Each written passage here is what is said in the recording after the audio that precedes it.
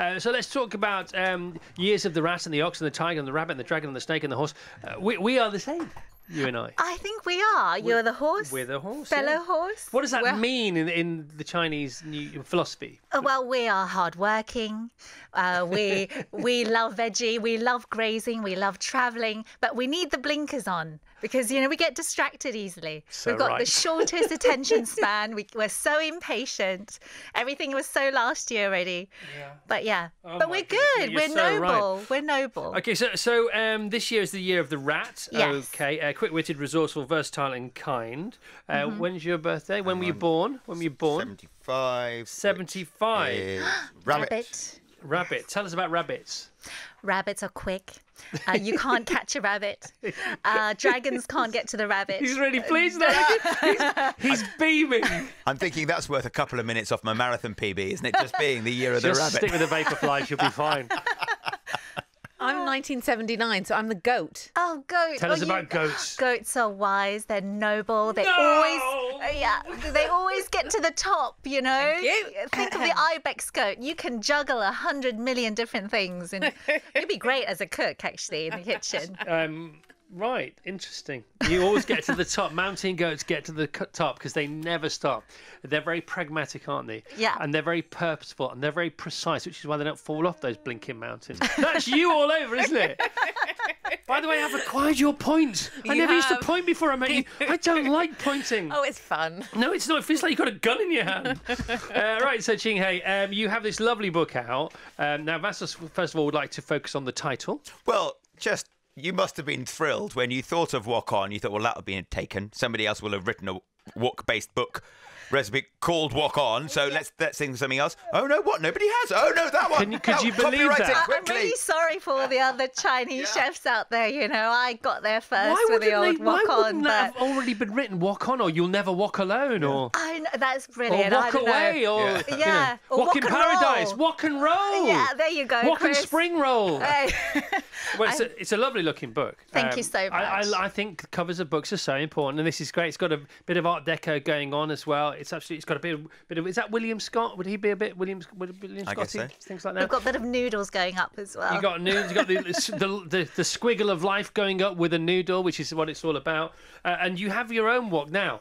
What makes a good wok? Thank you for bringing this one in, by the way. Thank you. Oh, pleasure. Tell us the importance I know you're a wokker. I can tell. I am a wokker. I am a wokker. I'm an old wokker, is what I am. So tell us about the importance of a good wok first of all. Okay, so all serious. You want to wok like a boss.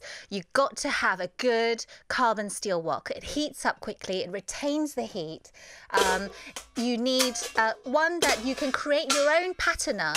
All right. Yeah. Yeah, and you can basically fry things in it, steam, braise, everything in it. But the main thing is a good non-stick wok. Okay, now these are your woks. So you have your own wok, don't you? Yeah, I've got my own. This one's called the Lotus wok, and that's because it's like the water just drips off of it. It's got this non-stick without that horrible non-stick coating in it. And it's beautiful and weighty. Sandblasted. It's got a gorgeous wooden handle, which makes you want to wok straight away. Thank you. And also underneath, it's fashioned. It's ergonomically fashioned, so it sits beautifully into your palm like that. It's got a fantastic thing to hang. Who doesn't like to see a wok expectantly hanging over a hob? That's good. But also I'm going to have to give you royalties. No, you I'm going to have to give you commission. No, because I think, I'll say this now. I could never have said this on the BBC because they'd have given me like 17 pages after the show with why I couldn't have said it. I spent £82 on my bread knife. And now, I know that's silly in some people's eyes, but I love my bread knife, and I bought it about 7 years ago. It's a thing of beauty.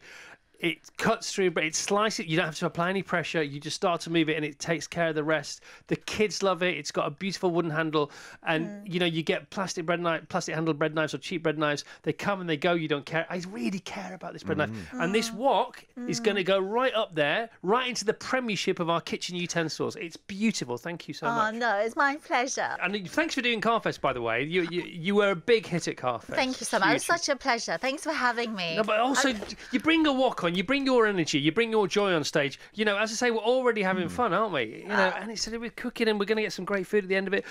So you've brought in, you've cooked something for us here, totally vegan. Can't tell the difference. Doesn't matter. Full of flavour. What are you treating us to here in front of us now? You've got a saucy mushroom tofu stir fry. You've got the delicious umami fresh shiitake mushrooms. You could use dry Chinese mushrooms.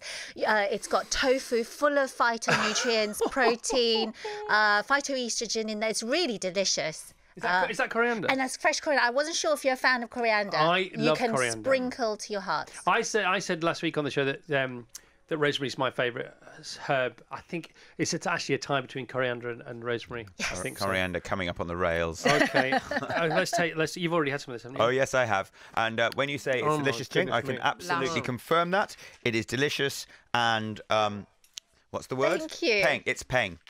Oh, peng. Right, so. Oh my goodness me! Just the rice, Yeah. Rice done well. Yeah. Rice. Give us a rice tip. Jasmine rice. The thing is, don't believe people who tell you don't wash your rice. You absolutely have to wash your rice until the water runs clear. You're not going to get that cloudy starchiness, but you're going to get a clean taste of each grain of rice. And the trick is, you know, how much you've got, if it's 300 grams of rice, 600 ml of water, clean water on top, bring it up until it bubbles. As soon as it bubbles, lid on, turn the heat to low, 15 minutes. Leave it. Do not fluff it. Do not stir it. Do not do anything. It will do its job and you will get the beautiful fragrance of the rice. Then you know it's ready. Then take it off the heat, quick fluff, serve. So people are there like stirring. Yeah, I know. Interfering. Interfering. You know, just let it do its magic. And jasmine rice is the best for Chinese cooking. It's so delicious and the aroma just gets you every time. All right, so jasmine rice is the big tip. Jasmine rice. So double the water of the grammage of the rice. Okay, so 300 grams, 600 ml. 600 ml. Okay. Yeah, 400 grams. 800 ml. Right. And then do you have to sieve it at the end, or will it have been boiled for long enough that the water's in there and No, the water's in there and every grain will be gorgeous and plump. That's what you want. It is what you want, isn't it? This is what can we want?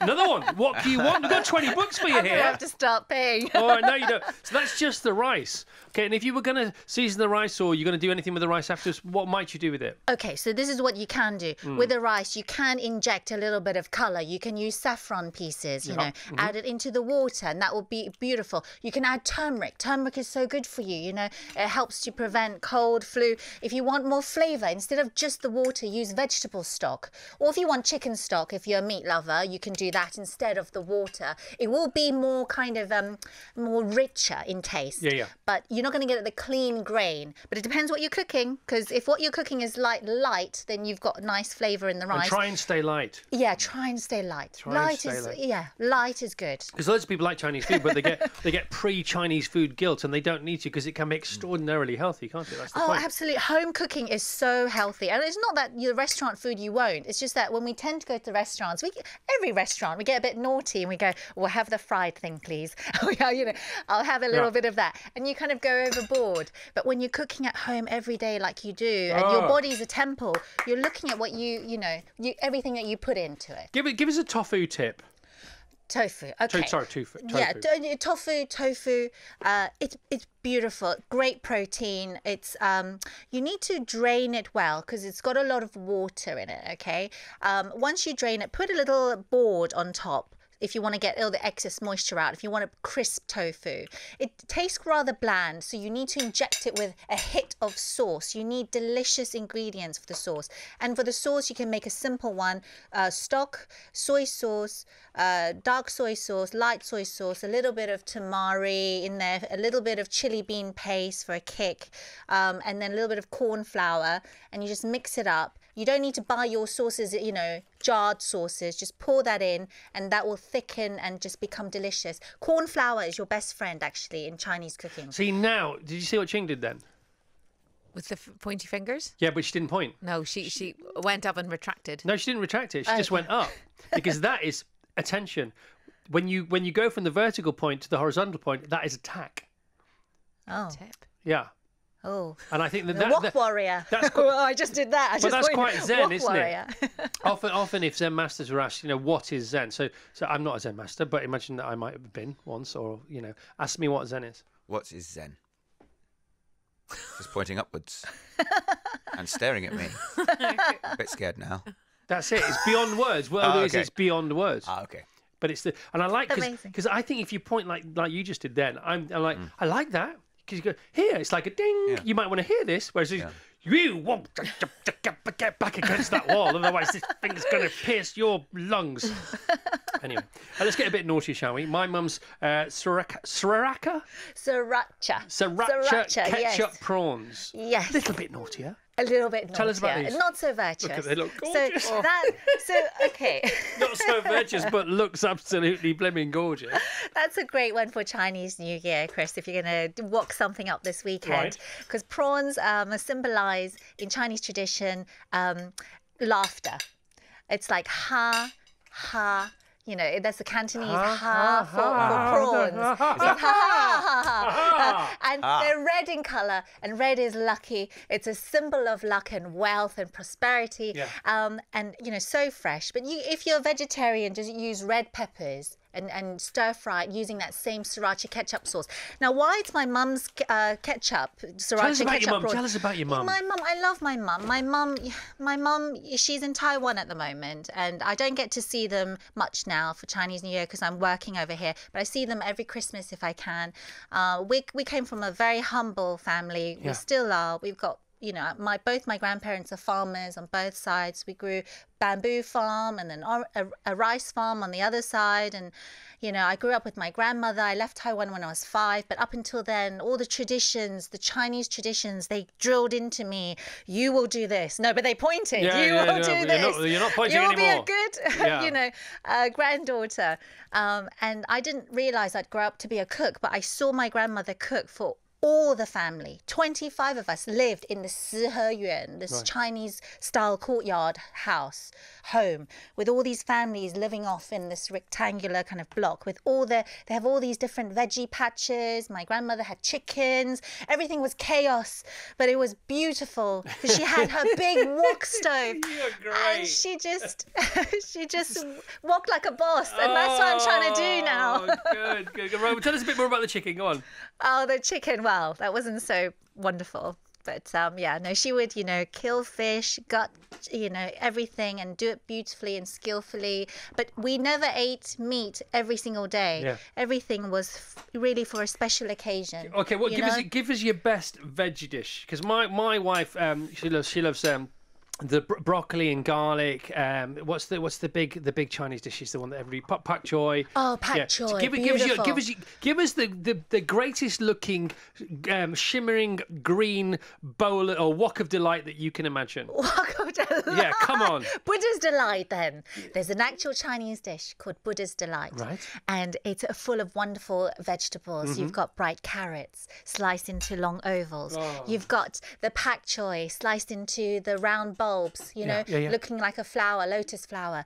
You've got delicious woodier fungus, you know, mushrooms decorating the plate. And it's just cooked up in a simple ginger, a light umami soy sauce that just brings it all together. And it's just color, flavor. Love it. Tai in Mandarin means also homonym for prosperity. Well, so you're going to get prosperous. Why don't we eat your veg? Wok every night? Because it's so simple. The kids love it. You know, what happens is you end up with a big wok of food. So you have to share. You have to play sharing. So that's good because everybody interacts with each other. Absolutely. Nobody gets confronted by a load of food on one plate, which Absolutely. can be put kids especially off. And also it makes everything shine and look more appealing, doesn't it? Absolutely. So, you know, if you're going to do a Chinese New Year party this weekend, have a buffet. This is what I do. I make the kitchen work hard. I'll roast something in the oven. You could roast mushrooms. You could roast tofu in the oven. You could roast a pork, you know, whatever you want. You can have the steamer going on one pot. You can cook rice in another pot. And then you can wok up. You can have something in the fryer, fry some spring rolls. And then in the wok, have everything ready. Every dish takes 5 minutes. Cook it all, put it all there, have a wok buffet, and the family love it. Yeah, and all you've got to do is let people know what time to wok up to the front door. That's all you've got to do. It's as simple as that. Just quick, I know we're over time, but you're so good. Quickly, give us a really healthy soup, a really good soup. Okay, I would do a sweet corn soup. Right. So easy. Everyone can do it. Some water, a little bit of veg stock, a tin of sweet corn if you want, or buy the fresh and cut the kernels off. Pop that in. Put in your veg. Put in some mushrooms. Slice spring onions. Keep them at the end. In the wok again, all in the wok. All in the wok. You can do everything in the wok. If you want protein, add some tofu. Smoked tofu pieces in there would be delicious. Light soy. A little bit of dark soy, very small Bit of amount. lemon? Would you ever put a squeeze of lemon in? Lemon you can if you like something sour, or you put rice vinegar if you want a little hit of tang. Yeah. Perfect. Some chopped coriander stems, and then just thicken it with a little bit of corn flour. So good. With a slice of bread. Yeah, you're so good. You're so good. No. All right, you can come back anytime you want. Yep. Oh Literally. my God, you've made my day. I watch you We've for made years your on day. TV. You've made our day. The Chris Evans Breakfast Show with Sky.